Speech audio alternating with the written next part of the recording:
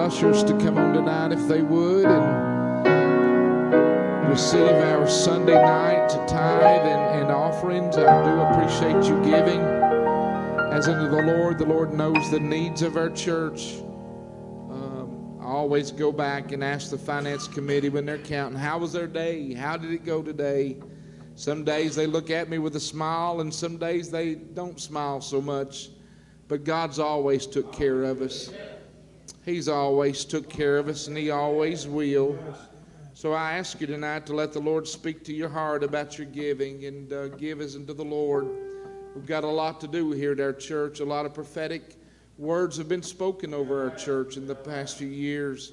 And I'm believing that that financial thing is going to be broken. Will somebody help me with that? That we'll believe that the finances of our church are going to get where we can just do ministry and without all the other stuff that goes with it. I'm a firm believer that if everybody would do their part, if everybody paid their tithe and everybody gave as unto the Lord, we wouldn't have to do all the things we have to do just to make it sometime. And so I appreciate you giving tonight. Amen. Brother Chris, pray for us.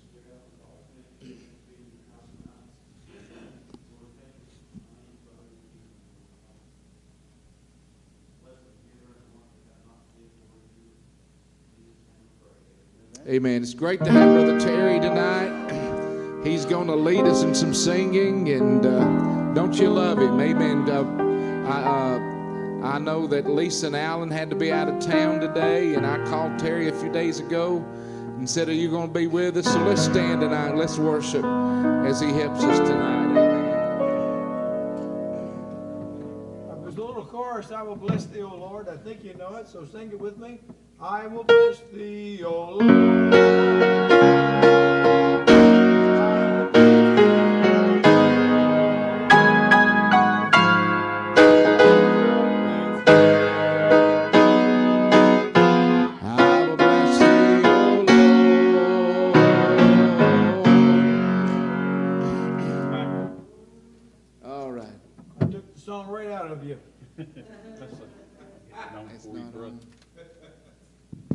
There we go. Well, I was enjoying it. Take two. Let's try it again. I will bless thee, O Lord. I will bless thee, O Lord. With a heart of thanksgiving, I will bless thee, O Lord. With my hands lifted up, and my mouth filled with praise.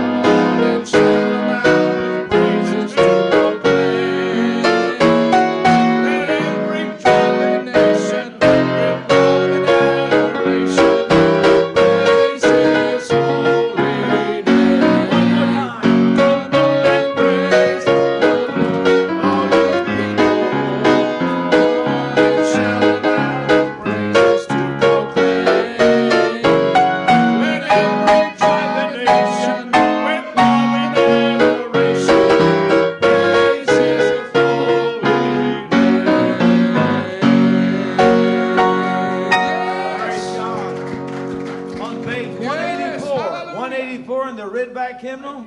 Or green back if it's that? Or blue or yellow, whatever it is. Page 184. He abides. Can you say praise God? The Holy Spirit abides. Praise God.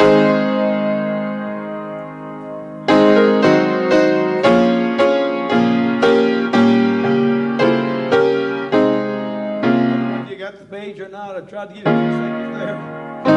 I'm rejoicing night and day as I walk through the way. For the hand of God, all my life I see. And the reason of my breath is the secret of his abides with me. Sing it out. Oh, he abides. Yes, he abides.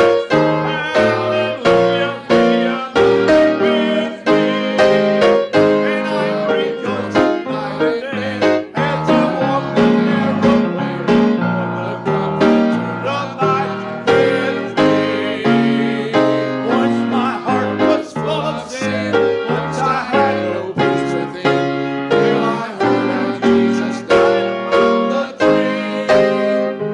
And I felt him at his feet, and there came a peace so sweet. Now the Comforter abides. Oh, yes, he does. Yes, he abides. Yes, he abides. Oh, hallelujah, he abides with me. And I'm rejoicing night and day as I walk the narrow way. For the Comforter abides with me. And he is with me everywhere, and he knows my every care. I'm as happy as a bird, just as free. Here's why.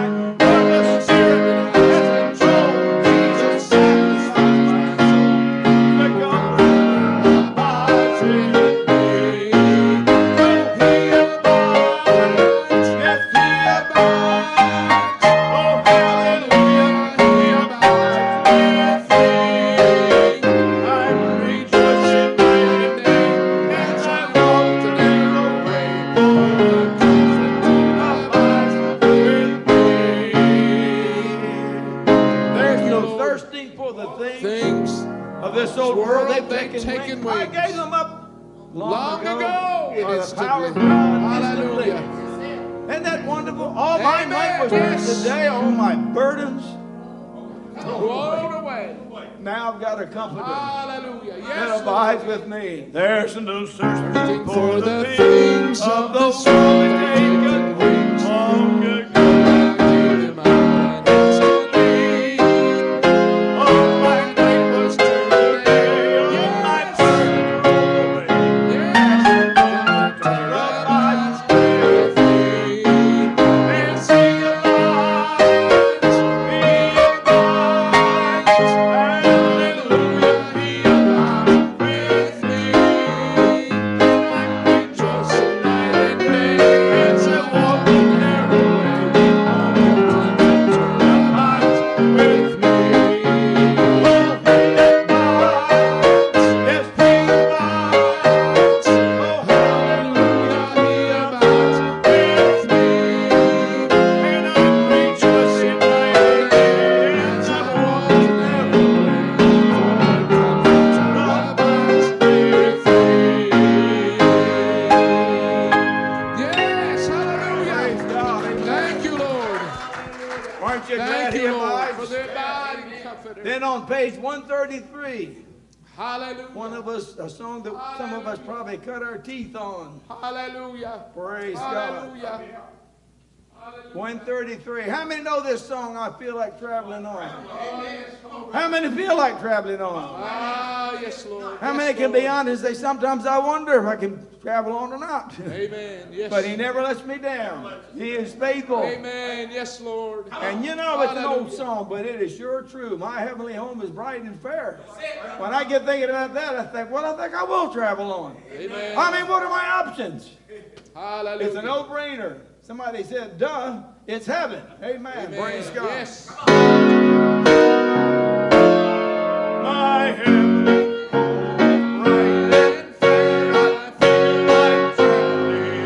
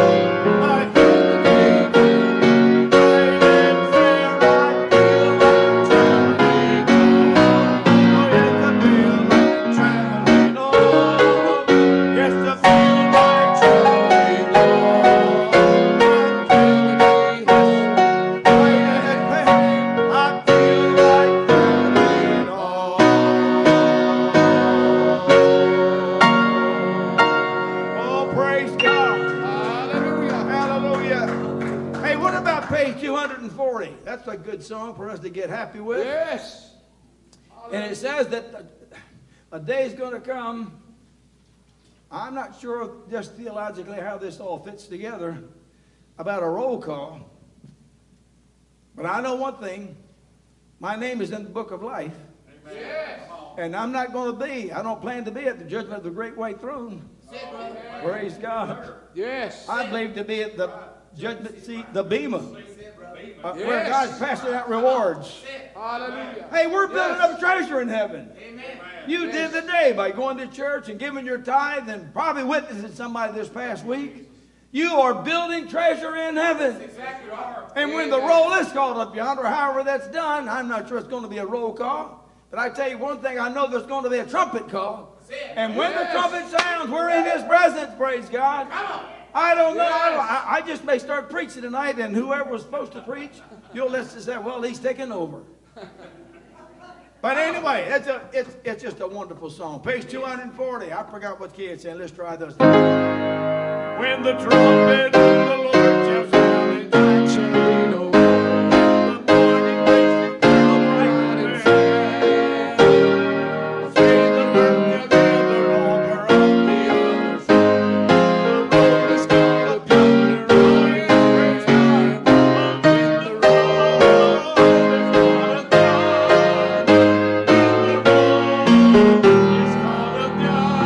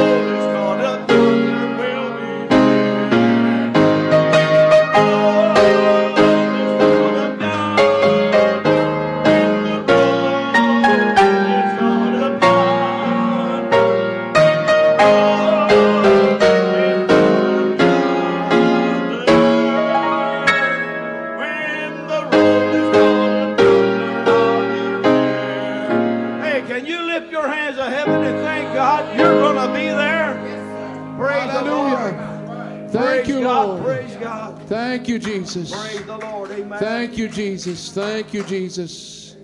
Amen. Thank you, Lord. Jesus is the sweetest Name I know, and it's just the same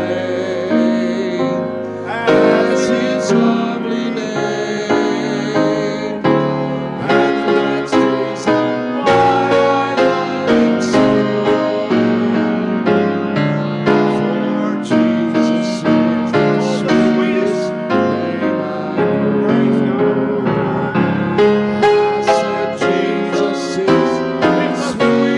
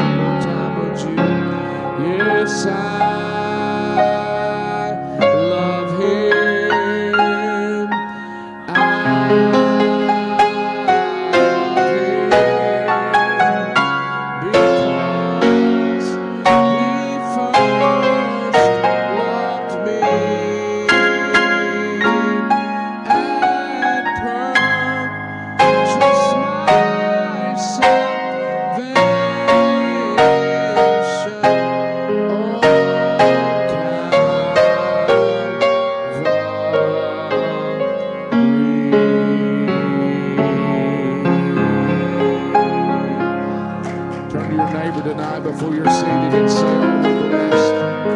Aren't we blessed people? Aren't we favored people? We have the favor of the Lord. God is so good to us. Amen. You may be seated tonight. God bless you. Thank you, Brother Terry, so much for leading us in just good worship. I love those old songs, don't you? I just love those old songs and the hymn. We don't have them enough. I like a word balance. I've always used the word balance. A lot of churches have gone nothing but to the young music and those things, and left out some of any of the older stuff. I believe you can have a balance in the church where everybody are blessed and everybody's touched, and I love those. I love all of that. I love to worship God. Whatever. I'm kind of like Tim Hill, though. Tim Hill said that he can worship to any music, but he believed God pats his foot to Southern gospel. Amen. So God's good. It's good to have, if I remember right, Sister Boris back with us tonight. God bless you. Thank you for being here. She touched my heart Wednesday night, and she knows how she did that. It was really touching to my heart what she spoke into my life. It's good to see Linda here tonight. God bless you, Linda. Good to see Linda. It's good to have Madeline back today. I asked Madeline to come and sing for us. She's going to come sing for us right tonight before I share the word that the Lord's put into my heart. Amen. Madeline is one of the sweetest people I've met in a long time. She really is. And she is a choir teacher at Lake Forest. And I've been talking with your friend over the last several days. Me and, my goodness, we talked. Works with you out there. What's her name? Renee Talley. Renee Talley. Me and Renee's been talking. I'm going to have Renee and her husband come minister here at the church, and so they're just great. But let's be blessed tonight. Amen.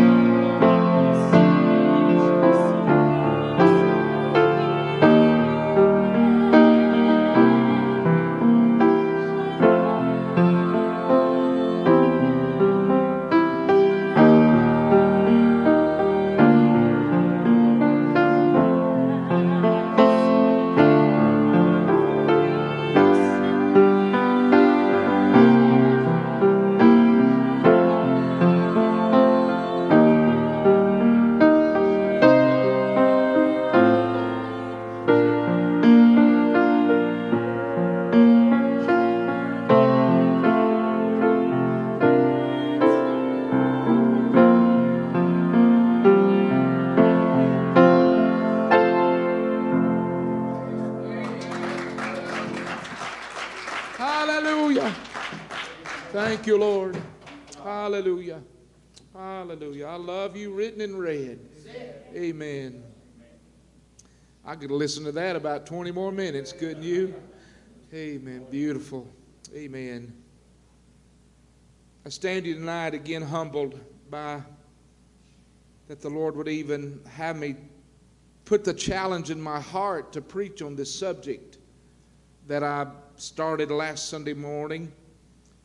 I honestly stand here just overwhelmed.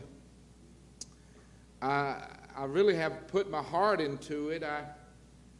Over the last 2 weeks, I have typed and written in nearly 40 pages now of notes to make sure that I've dug in to the Word of God to make sure that I get this right. Because if there's any subject that needs to be gotten right, it's this subject. Amen. I began last Sunday morning on a message that I titled The Road to Blasphemy. The Road to Blasphemy. And you can turn back in your Bibles tonight to Matthew chapter 12. In fact, this will be our main text for several services now. Matthew chapter 12 and verse 31 and verse 32. Over the next few weeks, I'll remind you again tonight that we began last Sunday morning by talking about the first step to blaspheming the Holy Spirit would be that we quench the Holy Ghost. And that I believe that Pentecostals are more subject to doing that than any other denomination. Because we believe in the baptism of the Holy Ghost with the evidence of speaking in other tongues. And we can put ourselves in situations where we quench the Spirit of the Lord. And we talked about that. Then I began last Sunday morning about how that we grieve the Holy Spirit. I don't know exactly how long. It might be tonight or next Sunday morning when I finish the part about grieving, but we've talked about different aspects of that. The next step to blaspheming the Holy Spirit is a person begins to resist the Holy Spirit. Then after a person resists the Holy Spirit, there's this step called vexing the Holy Spirit.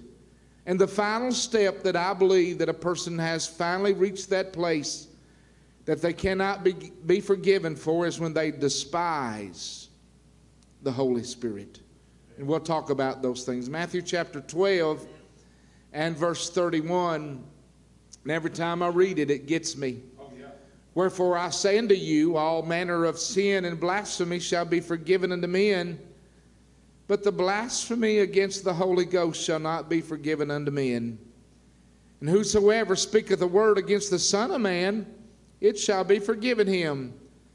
But whosoever speaketh against the Holy Ghost, it shall not be forgiven him. Wow. Neither in this world or neither in the world to come. Father in heaven, I ask you tonight to please help me tonight.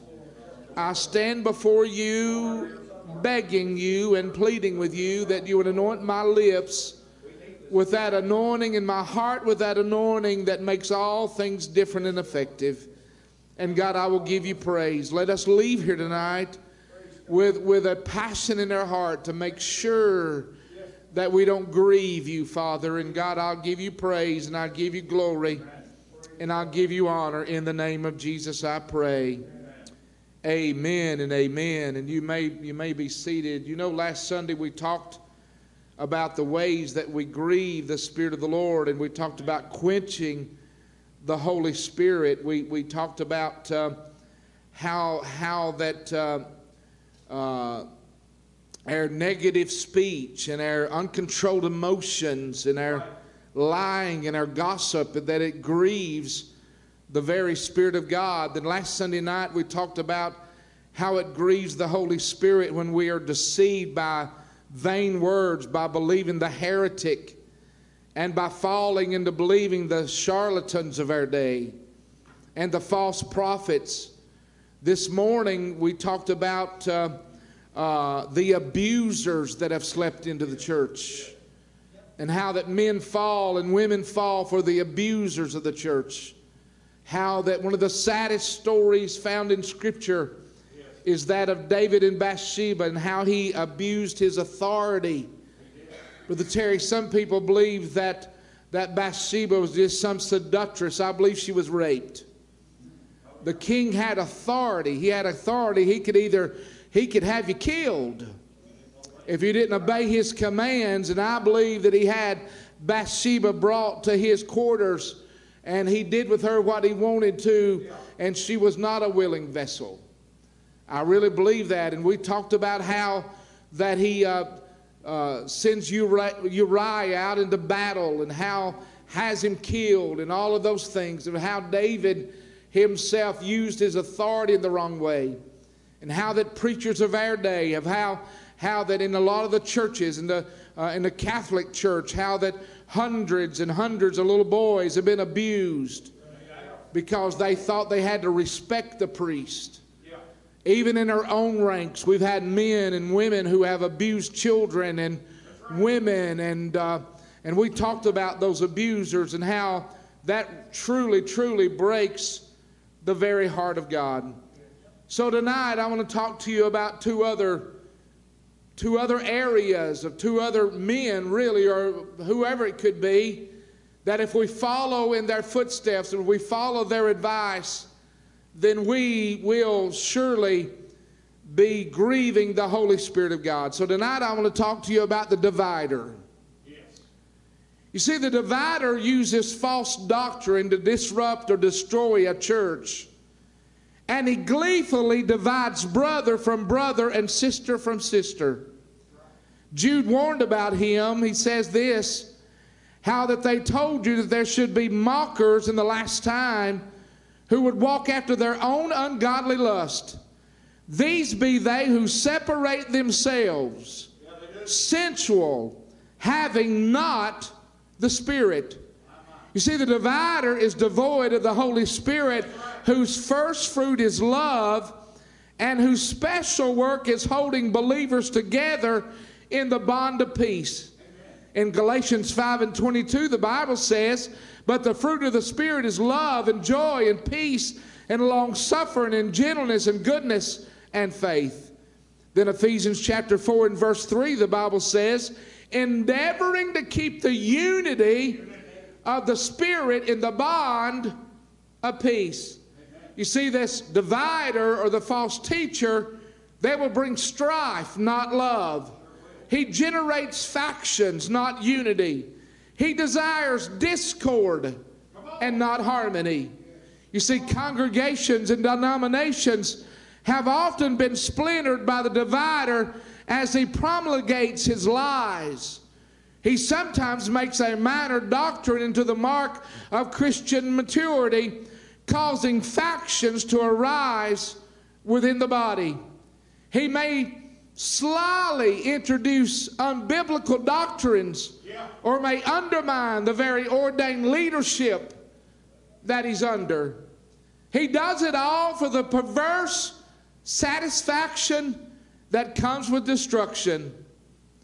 See, all it took for over 1,800 churches to depart and separate their congregations from the United Methodist Church was for one or a few people powered by demonic forces to convince others that the gay lifestyle was acceptable to God. And that creeped into that denomination, Brother Terry. And 1,800 churches over the last year or so have separated themselves and made their own denomination. It only took one or just a few demonic influenced so-called preachers to introduce the idea of cheap grace to the church. This morning I quoted Dietrich Bonhoeffer, and I'll quote him again tonight. Bonhoeffer saw the church of his day bowing the knee to cheap grace, and he wrote this: cheap grace is the deadly enemy of the church. It is grace without price, grace without cost. Cheap grace means grace as a doctrine, an intellectual assent. Cheap grace means the justification of sin without the justification of the sinner. That's it. Cheap grace is the grace we bestow on ourselves. Cheap grace is the preaching of forgiveness without requiring repentance, baptism without church discipline, and communion without confession. Cheap grace is grace without discipleship, grace without the cross, and grace without Jesus Christ living and incarnate. And that's crept into the church, Brother Terry, because a few people, one or two people, introduced that, and people grabbed a hold of it. Bonhoeffer's idea of cheap grace is flourishing in our churches and on our campuses and in our homes, and we don't even see it for what it is. Salvation is sold as fire insurance. Come on, that's right. Jesus is reduced to correct propositional formulas, and worship is all about us and the way we like it, no matter how many times we sing. Cheap grace sells us uncomfortable Jesus, to whom we sing affectionate valentines. Cheap grace substitutes the fear of the Lord for the fear of the world. Cheap grace hides our light under wonderfully pious lampshades. And cheap grace renders the salt of the earth as just so much tasteless landfill. God help me. So truly I believe with my own eyes that I've witnessed this. All it takes is a few backward with demonic influence to infiltrate ungodly doctrine into the church and divide the church. You know, we have those who want to change our deep-rooted belief in the initial evidence being that you will speak in tongues when you're filled with the baptism of the Holy Ghost. In Acts chapter 2 and verse 1, when the day of Pentecost was fully come, they were all with one accord in one place. And suddenly there came a sound from heaven as of rushing mighty wind. And it filled all the house where they were sitting. And there appeared to them cloven tongues like as of fire. And it sat upon each of them. And they were all filled with the Holy Ghost, and began to speak with other tongues as the Spirit gave them the utterance. There's people even in our ranks that are trying to introduce that's no longer right. No longer should we look at that and say that's the belief of our church. Let's change that, my Lord. And all it takes is a little few people. You see, little by little, false doctrine is trying to be introduced by these dividers that if accepted, Brother Terry, if we start, I'm telling you, the day that we start calling God a woman is the day I ask my church, can we start our own church? Amen. Amen. Right. Somebody help me just a minute. Watering down the doctrines that we believed and fought for so long. God help us. And we're living in the day of dividers. That they want to divide the church. They want to divide us. This side and that side, and we have it. We have it among us. But you know, really, and I just want to stop here and say, just in defense of the church, what happens is just like in the world. In the world, all it takes is a few people and they sound real loud. Do you know what I'm talking about? If you look at the percentage of homosexuals in the world, you'd be amazed. Is it 3% now? 3% of the world, of whoever, are homosexuals. But how loud are they? You would think, Brother Terry, there are more of them than there are us.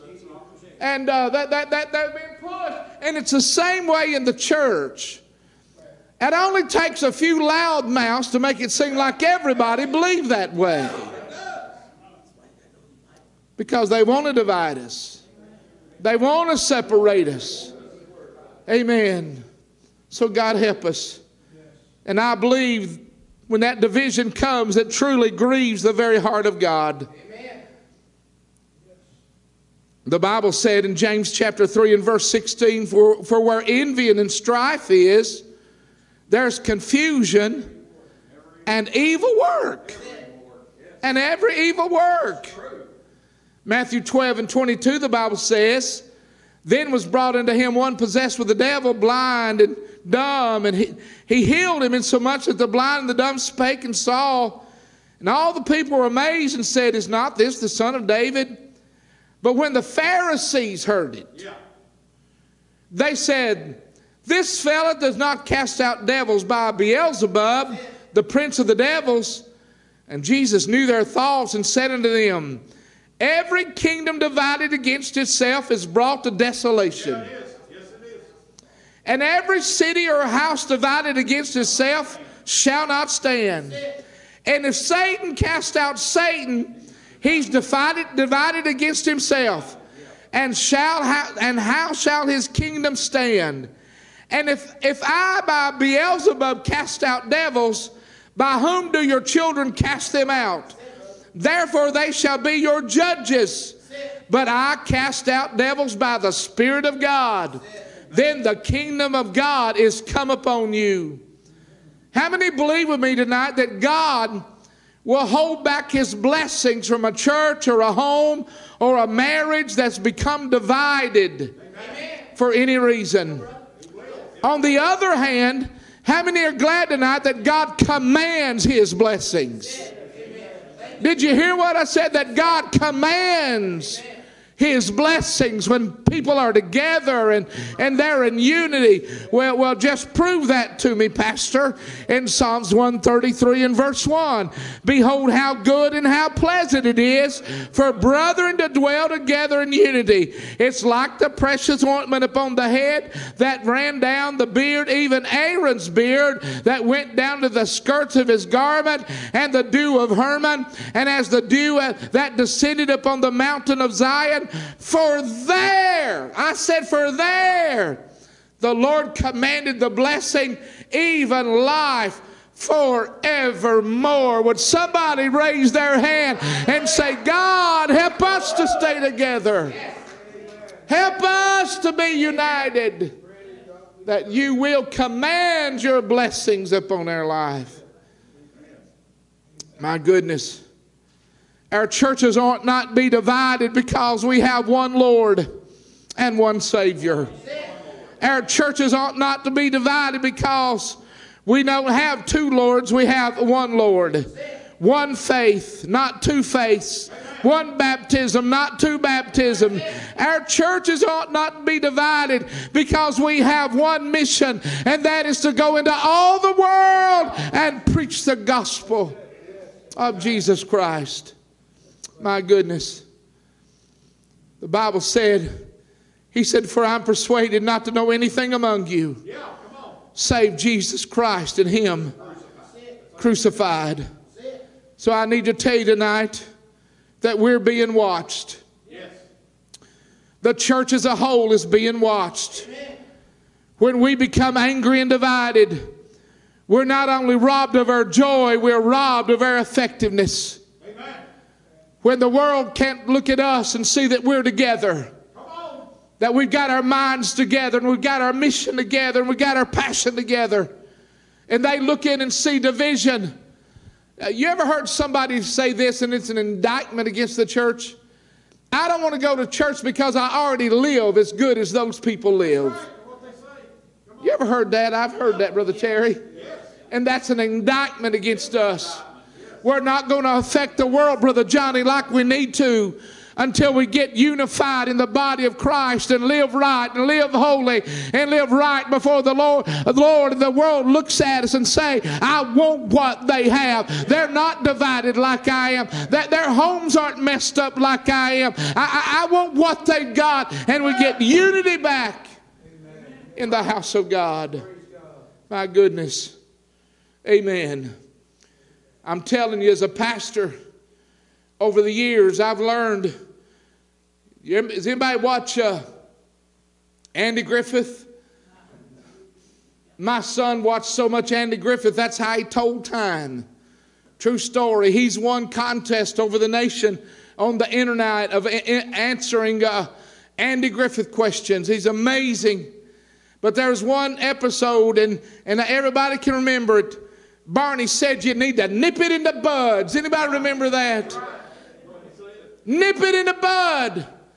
If a pastor's got any good sense at all, when he feels division happening in a church, he'll find the source and the root of the problem. And he'll nip that in the bud.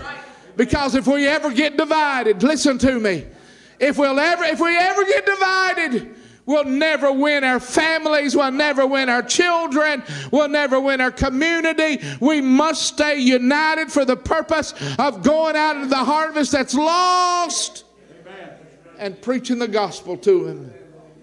And it grieves the Holy Spirit when we allow division to come. My Lord, help me. I'm glad we've still got some young men coming up behind me. I'm getting old. That still believe in the ways of the Lord.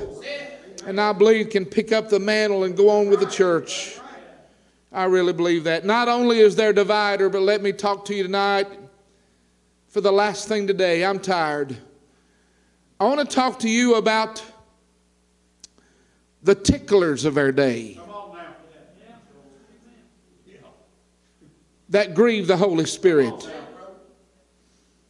This was amazing to me. I thank the Lord for giving me this thought today. In 2005, cancer patient Georgia Hayes won a $2.2 billion court settlement against her pharmacist who had diluted her chemotherapy drugs with water. In the process, she had lost her best chance of recovery. And while $2.2 billion is a lot of money, it's little comfort when you don't have long to live. Dilute means to make thinner, to lessen the strength, to adulterate, to reduce value of efficiency, and to make fainter or to water down.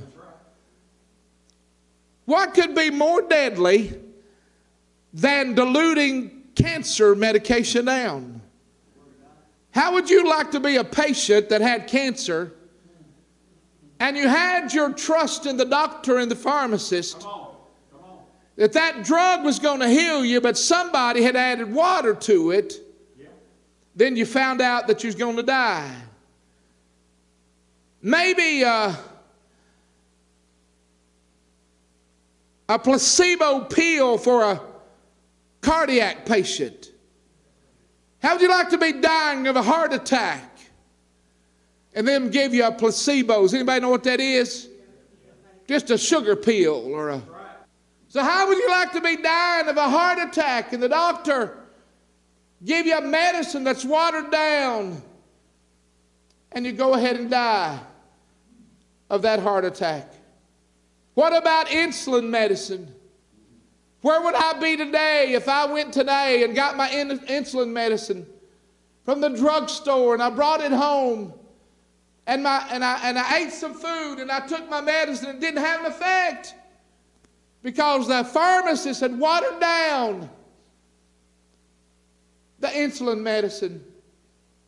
But actually the most deadly medicine that is watered down is the gospel of our day. Because the tragic results of that are eternal. Eternal. You see, the tickler is the false teacher who cares nothing for what God wants and everything for what man wants. He is the man pleaser rather than the God pleaser. Paul thought of him as an ear tickler in 2 Timothy chapter 4 and verse 1. He said, I charge thee therefore before God and the Lord Jesus Christ, who shall judge the quick and the dead at his appearing and his kingdom. Preach the word. Be instant in season and out of season. Reprove and rebuke and exhort with all longsuffering and doctrine. For the time will come, and we are here, when they will not endure sound doctrine, but after their own lust shall heap to themselves teachers they'll want them to. They'll desire them to. Having itching ears. And they shall turn away their ears from the truth and shall be turned into fables. You see, Tickler craves popularity and praise from the world. To maintain his followers' respect, he preaches only parts of the Bible that deem acceptable. Therefore, he speaks much about happiness but little about sin. Much about heaven but nothing about hell. He gives them only what they want to hear.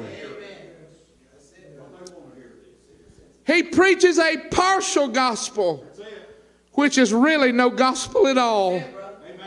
He preaches an empty gospel to a packed out church.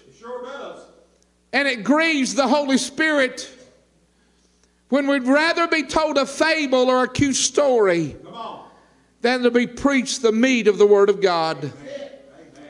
In 1 Corinthians chapter 1 and verse 17, for Christ sent me not to baptize but to preach the gospel. Not with wisdom of words, lest the cross of Christ should be made none effect. For the preaching of cross is to them that perish foolishness. But unto us which are saved, it is the power.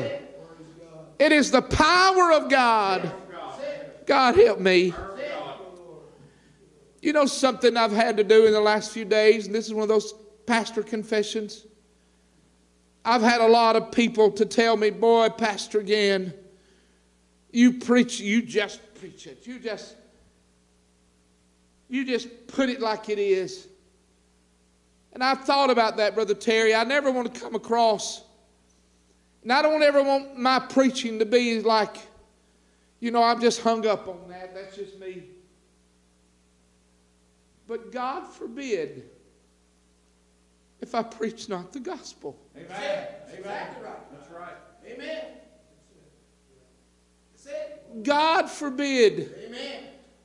If I preach not the gospel. Woe is me. Woe is me. That's right. If I preach not the gospel. You see, the gospel of Christ is the very power of God that saves men from His holy wrath against our sins. Amen. When preached with anointing, it sets people free from captivity to sin and death. It breaks people free from a pointless and purposeless life. And it allows for a powerful Christian life that exhibits the authority and the likeness of Christ Himself. However, many preachers or ear ticklers have watered down the gospel, reducing it to merely a message of escape from condemnation without repenting of sin. Amen. A message of affirmation as a son or daughter of God without obedience to the Father. Right. A message of comfort without denying oneself to pursue His will. Or a message of forgiveness without realizing how much we have offended a holy and righteous God with the sin that we commit. While it's true enough, while God and the message of the gospel, it doesn't change. However, the latter is communicated by today, lacks the power that it actually possesses. And this is sad. Sadly, this lack causes many people to have the wrong belief that they believe in God, but don't actually believe in Christ. Many Christians today make the wrong assumption that they are saved simply because God loves them.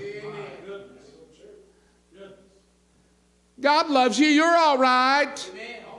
Gonna be all right. God loves you. While it's true that salvation is made available through God's loving act of giving up His one and only Son for our sakes, we need to realize that we have a part to play in that. You see, receiving His gift of salvation in Christ means turning away from sin and coming under the lordship of Christ. And we do that by faith. The cross of Christ is God's power to those that are saved. As such, we must not water it down. Only the full power of the gospel can save us. And watered down crosses will never do it. Amen. I want to close tonight with 3 ways that the gospel of Christ is being watered down in the day that we live, and it grieves the heart of God. When we remove the terrifying danger of God's impending wrath against our sin, Brother Terry, that grieves the heart of the Holy Spirit. God sent His Son to save us while we were still lost in our sin. And our sin deserved God's wrath. Brother Patrick. And what a wrath it is if we keep on focusing only on God's love and fail to balance it with God's righteousness and anger against our sin. We will dilute the very reason that Christ had to die on the cross. Amen. Our situation was so terrible, dire, that it took God's only Son to save us. It's a punch and a slap in the face of God to believe that we can live any way we want to and still be all right with God. Slap Him in the face. But people don't want to hear about the wrath of God. They don't want to hear that if you sin, there's a place called hell. And if you're not forgiven of that sin, you will spend an eternity there. In a place that was not even made for you, but for the devil and his angels. So it grieves the very Spirit of God when we remove the terrifying danger of God's impending wrath against our sin. Wow. People don't want to hear that. They want to live like they want to live. Young preacher, I was just a kid preacher, begging for places to preach. Brother Johnny, I laid my head on the wall and wept like a baby, because I understood if it wasn't for those women and men, I would not even have a pulpit to preach in today. And I get sick of people talking about them. Yeah, they went to some extremes. Their hair had to be so much long, and their dresses had to be certain lengths, and they wouldn't drink coffee, and they wouldn't drink Coke. They wouldn't go to movies, and they wouldn't go to ball games. They wouldn't be caught swimming with the opposite sex. And we talk about those people, but you know why they did it? It's because they wanted to please God. And they were willing to do whatever it took to make sure that they pleased God. Because they knew what it was not to please God, Brother Yogi. They knew about the wrath of God. But now, we're on this side. We went to extremes. And we want to see how far we can go and still please God. We want to see what we can get by with. Does anybody know what I'm talking about? And still be all right. Still get a pat on the back. That's a good boy, good girl. Just keep on what you're doing. No, we better realize the wrath of God is real. The love of God passes every bit of understanding, but the wrath of God is real. And it grieves the very heart of God and the Holy Spirit. Not only that, but we grieve the Holy Spirit when we make accepting Christ more powerful than the act of repentance. Have you heard of people leading others into a sinner's prayer and then stopping at that? Don't get me wrong, I prayed that prayer too. But merely accepting Christ as Savior without denying to ourselves and repenting from our sins just won't cut it. Repentance is the fruit of our salvation. That's it. Yes. And a changed life is proof that we've repented of our sins. That's exactly right. When we are made to accept Christ without us understanding the terrible price that Christ had to pay for our sakes, we take His suffering for granted. Yeah. and it grieves the Holy Spirit of God. And lastly, when we try to replace the simplicity of the gospel with useless eloquence, it grieves the Holy Spirit of God. Many nowadays try to explain the gospel using many words that don't actually reveal how dreadful it is to be under the law of sin, and how terribly great the cost of Christ paid for our redemption, and how immensely great the amount of gratefulness we should have for God's grace and mercy for us. Amen. That's right. Amen. I've heard many try to communicate the gospel, and I'm really tired of this, in a politically correct manner. Come on down. Come on. Amen. Amen. I don't preach politics, but I preach morals. That's it, man. That's right. That's exactly right. Did you hear what I said? I don't preach politics. I just preach morals. And that's what politics is all about today, really, is morals. That's what they want, good or bad. And so, and today we try to stay so politically correct because we don't want to offend nobody, you know. Well, might lose tithe in the church. Let me tell you, you can believe this or not, but I'd rather have to go back on Sunday nights. How many times do I do that, Daisy? And say, how was today? How was today, Daisy? Before I walked out of the office tonight, I looked at her and I said, make sure I say this right. I said, you sure you got enough to give me this? And hallelujah, we did. Amen.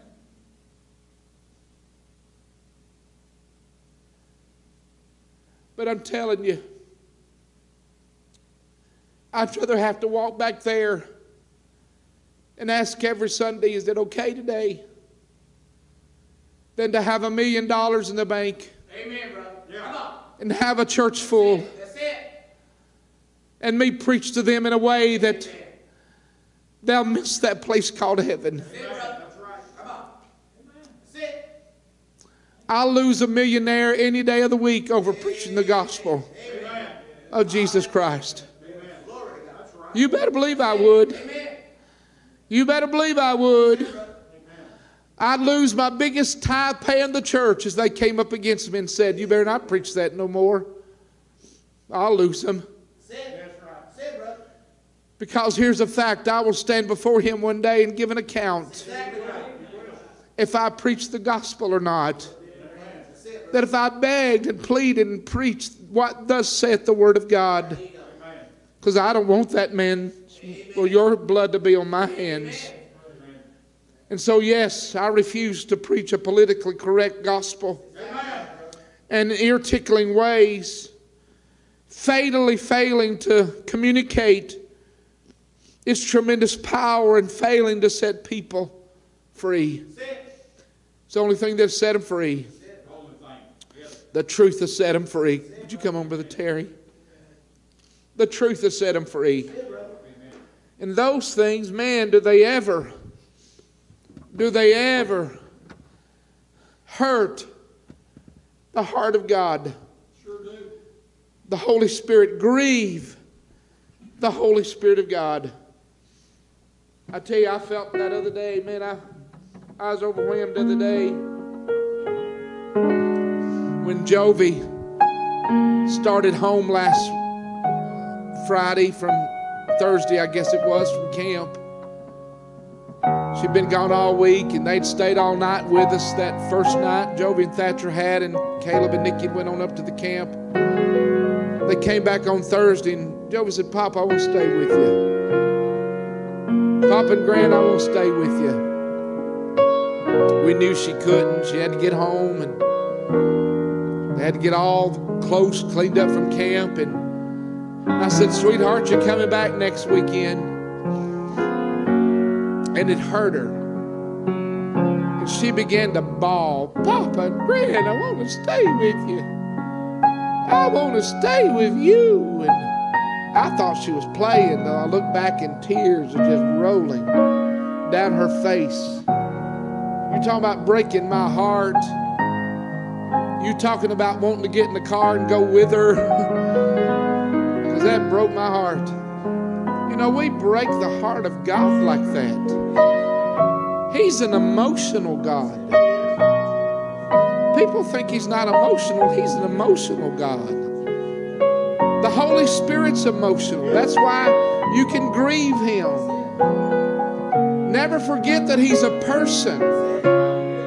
He's not an it. He's not some kind of He's the third person of the Godhead. And I don't want to grieve Him. And I don't want to grieve Him by dividing the church, division.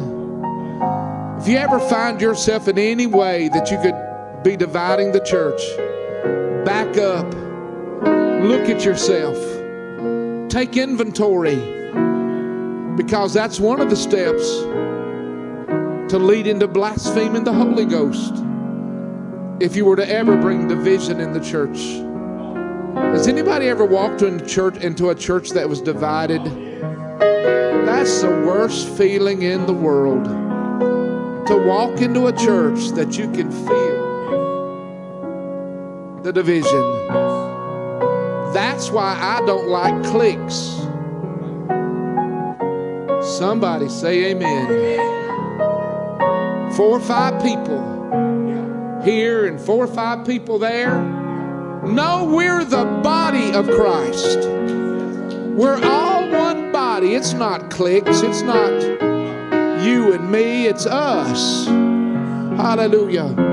So if you ever find yourself in a way that you can divide the church, back up and take inventory, because you'll grieve the very heart of God when you do that. And make sure that you're not pleased with preachers and believing preachers who want to tell you nothing but fables and stories and pat you on the back, who smile real big and make you feel good. God help me tonight. Would you stand with me? Amen.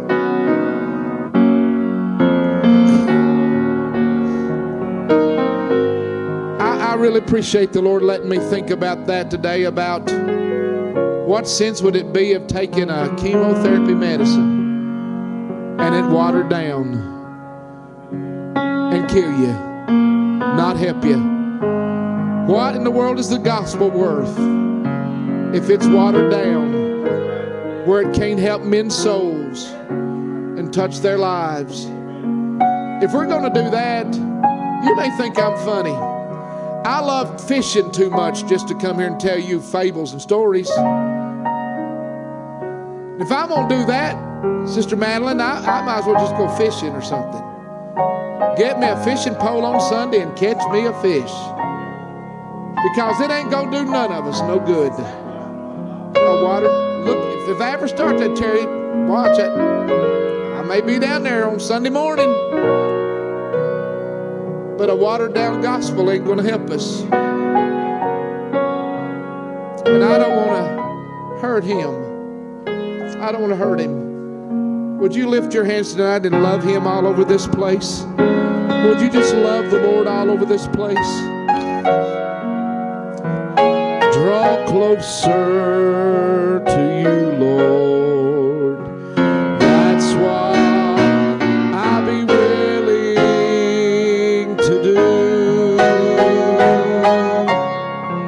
For whatever it takes for my will to break, that's what I'll be willing to do. I'll trade sunshine for rain, comfort for pain. That's what I'll be willing to do.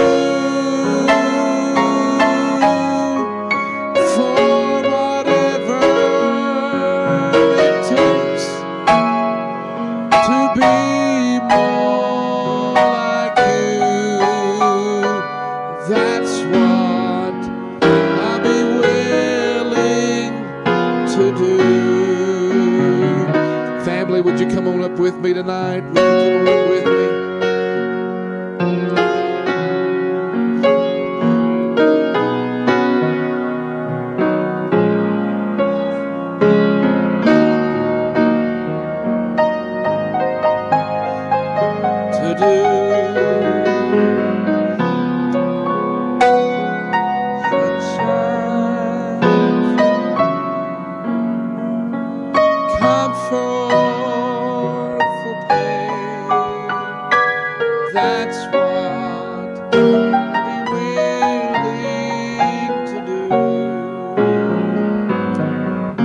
We forget sometimes that he's coming back after no less of a church than he left.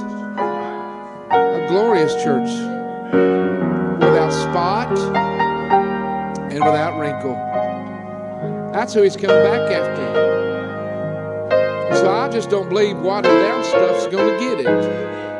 I just don't believe a fable and a joke or two's going to get it. I believe we're going to have to live by what thus saith the word of the living God. Pastor Gann, that offends me. Well, good. Good. It goes against the grain. The word of God's kind of like sandpaper. The more you rub it, I'm telling you, it gets to you. God help me. Would you lift your hands one more time and pray this prayer? And now listen to me. Remember, he's the third person of the Godhead. God the Father, God the Son, God the Holy Ghost. And we sing a song that Jesus is all we need. That's not the truth. We need God the Father, we need God the Son, and we need God the Holy Ghost. And I never thought about it till lately, but I believe it's all right to love on the Holy Ghost. I believe it's all right to say, I love you, that you're my comforter. Would you do that tonight? Would you just tell me, I love you that you're my comforter. I love you that you're my guide. I love you that you're my convictor of my soul. I love you and I don't want to hurt you. I don't want to hurt you, sir, because God sent you to me. God sent you to me.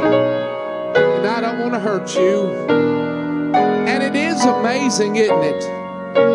It is amazing that you can say God's name in vain and a truly repentant heart can be forgiven of that.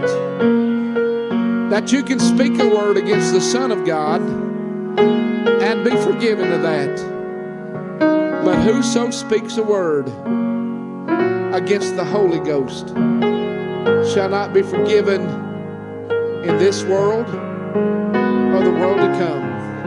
And I want to find out what that is. I'm trying to dig, and I'm trying to get in there. Show us and lead us how to not do that, because none of us want to do that. None of us want to do that. Does anybody have anything special in your life tonight that you want us to pray about?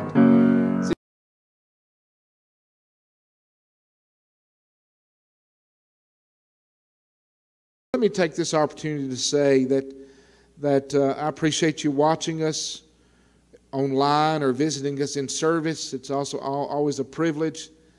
I had somebody stop by this Wednesday night and say to me that they'd been watching us online and how that the Word of God had touched their hearts, and that humbled me. And I pray that I can always preach the truth in love but also preach with conviction. So I appreciate you watching us. If you feel a desire and ever feel like the Lord's speaking to you to give to our local church ministries, I encourage you to do that. You can do that by going to easytithe.com and finding Prospect Church of God there. And you can do that. And I believe there's a QR code there that you can use there that take you directly into our giving website.